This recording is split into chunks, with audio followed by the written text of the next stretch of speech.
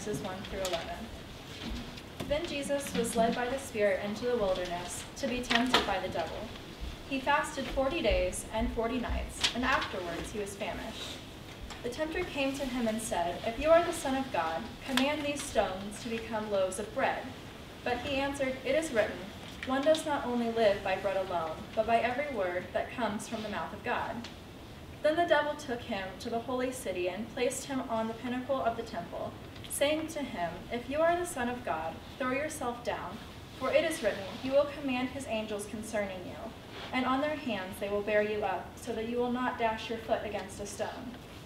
Jesus said to him, "Again it is written, do not put the Lord your God to the test." Again the devil took him to a very high mountain and showed him all the kingdoms of the world and their splendor. And he said to him, "All these things I will give to you, if you will fall down and worship me." Jesus said to him, "Away with you, Satan, for it is written, worship the Lord your God and serve only him." Then the devil left him, and suddenly the angels came and waited on him. The word of God for the people of God. Thanks be to God.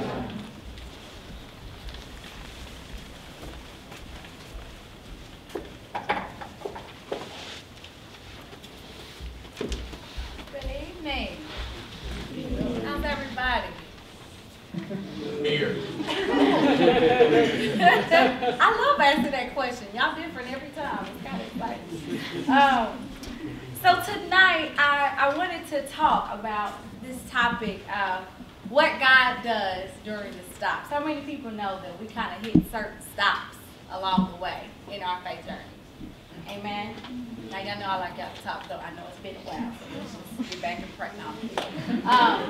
But what God does during the stops, and I was really drawn to this particular text, a pretty familiar text, passage of Scripture where Jesus, of course, is tempted in the wilderness. But as I was preparing, and even yesterday and today, some other pieces to this story sort of came to mind. So I actually want to read a few verses right before where we started, and then we'll get started. So actually in chapter 3, starting with verse 16, what's happening is Jesus is actually getting baptized, right? He's with his cousin, John the Baptist, and John is baptizing Jesus. And in verse 16 it says, "And when Jesus had been baptized, just as he came up from the water, suddenly the heavens were opened to him, and he saw the Spirit of God descending like a dove and alighting on him. And a voice from heaven said, 'This is my Son, the beloved, with whom I am well pleased.'" Verse 4:1. "Then Jesus was led up by the Spirit into the wilderness to be tempted by the devil." Let us pray. Gracious God, we thank you so much for this moment of worship, for what you're doing in and through us gathered here this evening. God, may the words of my mouth and meditation of all of our hearts be acceptable in your sight. May we be good ground that your word is sown in tonight. In the name of Jesus, we pray and we give you thanks. The people of God said, Amen. So what God does during the stops. So I wanted to read the part from the baptism because it says that there's really this amazing moment that happens right before Jesus is sent into the wilderness. He's getting baptized. Many of us here have probably been baptized. I don't remember mine, seeing as how I was like 6 months old. But several of us, and some of you may actually remember your own baptism when it happened. And Jesus is being baptized, but when it happens, it says when he comes up, that the heavens open up to him, and the Spirit descends like a dove, and then a voice from heaven says, "This is my Son with whom I'm well pleased." You know, it's kind of a dramatic scene. I don't know if you had like noticed that. Did that happen at anybody's baptism? I don't remember mine, seeing as I was an infant, but I'm pretty sure the heavens didn't open up. And maybe the Spirit descended. We want to believe God that the Spirit descended, right? But there was no voice saying, "This is my child with whom I am well pleased." Well, this is what happens at Jesus' baptism, and that's significant for this passage we're going to look at tonight. Although I suspect that when we read even about Jesus' baptism, this moment, this awesome moment, is kind of lost on us. Because you got to remember that we're reading the story backward, kind of, right? I mean, we come to the text kind of someone already having told us how this is all going to turn out. That in fact, Jesus is the Son of God, right? He's going to go off and do all these awesome things. He's going to heal some people and raise the dead and do this great stuff. And he's going to die on the cross and save the world from their sins and be resurrected on the third day. And awesome, all this awesome stuff. So when we come to the text, we're not exactly blown away, right? That there's this announcement being made from heaven that this is my Son with whom I am well pleased. But if you can shift your mind back just for a moment to what it might have been like that day, Jesus was just out here living his life, right? To most people around him, he was just that kid from Nazareth, Mary and Joseph's boy. Nobody particularly special. Now maybe John had a sense of who he was. Maybe he had a sense of who he already was. His parents obviously had a little inkling, the whole like virgin birth thing. But he was just a regular person, right, to most people around. If he had been current day, maybe, he'd have a few hundred followers on Snapchat. Maybe he liked to hang out, grab coffee with his friends at the park or whatever. And maybe he just, did a little work as a carpenter with his dad. And one day he's hanging out with his cousin, and he has this baptism, and this big, awesome moment happened. Now, of course, there had been glimpses about who Jesus was and what his life was really going to be about before, but this moment, the baptism, sort of ignites something, and his story, his journey, takes sort of a different turn, right? He's not just the carpenter's kid anymore, right? Now, he maybe has a little something else going on in his life. And whatever that is, though no one may know yet, it has surely begun. And I wonder, have you ever had that kind of feeling? Have you ever had a moment like that, when something shifted or something maybe big and loud and noisy happened, or maybe something quiet and calm and sort of a still small voice spoke to you, but something happened and you got some clarity about your life. Maybe you figured out where you wanted to go to college. Or maybe you figured out what you wanted to major in, or what you wanted to do with your life, or what kind of program you would pursue or job you would pursue after you leave here. Or maybe you found the one that you think you want to love forever. Right? Perhaps God spoke to you and confirmed some things to you about a choice you were about to make. Or maybe you got some insight into how God sees this incredible awesomeness in you and all the things that God wants to do in and through you. I want you to think about a moment in which maybe something has happened when you got a new perspective, a new way to think about life, a new chapter was about to begin for you. Or maybe it was just as simple as a new semester. Whatever it was, there is a moment, we have to hit these moments sometimes where something shifts and who we were or who we understood ourselves to be or who other people understood us to be is shifting. And I want to suggest tonight that when we hit these moments, these sort of moments where things are changing, we don't want to totally blow right past them. Rather, we want to recognize them for what they are and realize that it's an opportunity for us to prepare for what is coming next. Look at what happens. Further down in the scripture, Jesus actually launches his ministry. Next thing he does is he gathers his team, that he picks his disciples out, and then he climbs this big mountain and preaches this really long sermon and essentially launches his ministry, right? It takes off after this point. And of course, and once he gets going, he's going, right? He's on his mission. He's preaching, he's teaching, he's picking up followers and supporters and some haters, He's healing people, and he's ultimately doing the work that is going to save the entire human race. But that moment at the baptism represents a major shift, a start, a pivotal moment in his life. And at this moment of baptism, there's this incredible affirmation where a voice from heaven claims him as his son. But the question becomes, what is the link between the two, right? This moment of baptism, hey, you're great, you're my son, I think you're awesome, right? To getting the ministry started.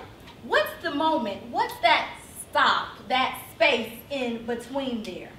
But what's interesting is that the text says that the same spirit which Jesus received at his baptism sent him into the wilderness to be tested.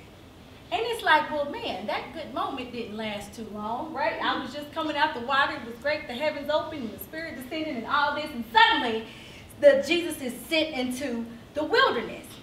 And it's something about this wilderness experience that is somewhat of a stop, a pause, a moment of spiritual preparation, if you will. It's that time that we have set aside to get ready for the change that is about to take place in our story. And let's look at what happens there. The text says that while in the wilderness, Jesus fasted for 40 days and 40 nights.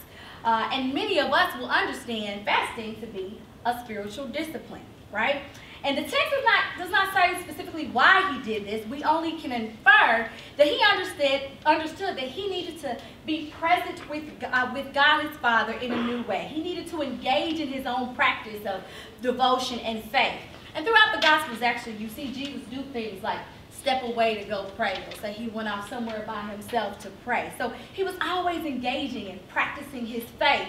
And I think we would do well to take note of what Jesus does here. There's something really powerful about pausing to get some clarity and build up your spiritual strength before taking on a new challenge or starting a new chapter. Many other biblical personalities did the same thing. Esther, Joshua, Paul, Elijah, and the list goes on and on and on. They take a moment to pause, get close to God, and build up their strength and prepare for what's next. But there's still this question hanging before us about why is it that the Spirit sends Jesus into the wilderness to be tested by the devil? Doesn't this seem weird? Like you were just claiming me. Why am I suddenly headed off into the wilderness to be tested? Well, in order to understand this piece, we need to know what's really happening in the text and who's really involved. Now, the text says that Jesus is tempted by the devil. And often when we use that term, that name, the devil, we may say other words like Satan or accuser, but we associate that, right, with this ultimate, like, prince of evil, this fallen angel who is constantly at work trying to put evil in our way and throw it our direction, right? However, scholars suggest that we should think about the Hebrew Bible's use of that term, the accuser. This, in that context, is someone who is really representative of the heavenly court, right? Somebody on God's staff, in other words. Not this Satan that we often think of, but somebody sent on a divine mission to test us, to prepare us, to get us ready. And so actually what's under this text is there's someone being sent on God's behalf to do God's will, actually, and to prepare, right, to actually test Jesus, to put him to the test, to get him ready for what is to come. And this one, again, sent by God to do God's work. And what happens when this accuser shows up is Jesus is able to perfectly demonstrate his commitment, his faith, and ultimately his obedience to the Father. He had an opportunity to demonstrate, to show just how serious he was about the call and mission on his life. And when we have these moments, these pauses in life, when it's just about to make a turn, we're about to start the new chapter, do the new thing, God has to know that we are able to be obedient. God needs to be able to trust us with the message and the mission that God has given us. And every time, notice that this accuser challenges Jesus, he responds with scripture. And it's as if to say, listen, I know who I am and what I am called here to do. And it's not to be out here doing silly stuff like turning these stupid stones into bread, okay? Can I do it? Yes. Duh. Later, I'm going to take 2 fish and 5 loaves and feed 5,000 people. So do I have the power to do it? Absolutely. But I'm not here to be pushed by whatever your agenda is, but I am here to always be obedient to my Father. I will perform miracles, but only when God says so. And of course, he does that throughout his ministry. The thing is, we all want to do great things for God. We want to do great things in the world and for our families. We want to all be successful.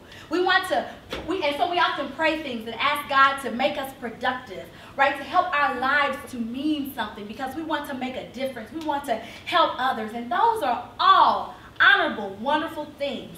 But it really starts with getting present with God and allowing God to shore us up, to develop our faith, to make us strong, to cultivate a spirit of obedience in us, to deepen our understanding. We live in a world that is constantly telling us to go, go, go, go. Start the business. Go after your dreams. Pursue your passion. And all that's fine to do. But it's all in vain if we have not asked God to lead us in the journey. And so really, it all starts with a stop. In this stop, in this moment that we are present with God, once God has anointed us, called us, commissioned us, told us who we are, that this is what you're here to do, I'm going to bless you and be with you, all those great moments of affirmation we sometimes experience in faith journey, we want to make sure we follow that up with a moment, a space, a pause where we can be present with God and allow God to cultivate us, to develop us, to strengthen our faith, to help us, to grow us and make us more obedient. The truth of the matter is that Jesus accomplished all he was sent here to accomplish. But you know he did that because of obedience. That's how he was able to do it. In fact, we are all sitting in this room as Christians or wanting to be Christians or trying to understand what it is to be a Christian simply because Jesus was obedient to his Father, even to the point of death. And so that same model of obedience that Jesus gave us is the same one we want to live into. So when you are called to do something or there's a new chapter or a new challenge, because sometimes it's a challenge, right? Believe me, whatever things that God has called you to, all of it will not be peaches and cream. There will be some things about it you don't like. This is why God has to get you ready for it. So don't brush past that moment. Embrace that moment. If it's like, but I know I'm supposed to be going, but stuff ain't popping out, things aren't going yet, that's okay. Because God is getting you ready for what is next. So shore you up, so to speak, on every leaning side. So as you all start this new semester, or as you take this new turn in your journey in life, as you walk into 2018 or into whatever God is calling you to in this season, make space for a stop, a pause. Jesus went to the wilderness and fasted. But maybe you will develop some other prayer practice. Maybe you'll do solitude or vision boarding. I brought this because this actually is part of what inspired the sermon tonight. At the Chapel Stewart Retreat last week, we made these vision boards. And one that I found, this picture here, which is actually on the cover of your program tonight, says, "It's the stops that inspire us to go." It's critical that we take those moments to stop and be present with God. So maybe for you, it's a practice of Sabbath, maybe it's journaling, spiritual reading, Lectio Divina, whatever it is, create that space and allow God to build you up. I'm not sure what your stop will look like, but be sure to make your stop and allow God in to do some work in you, to inspire you to go. Amen.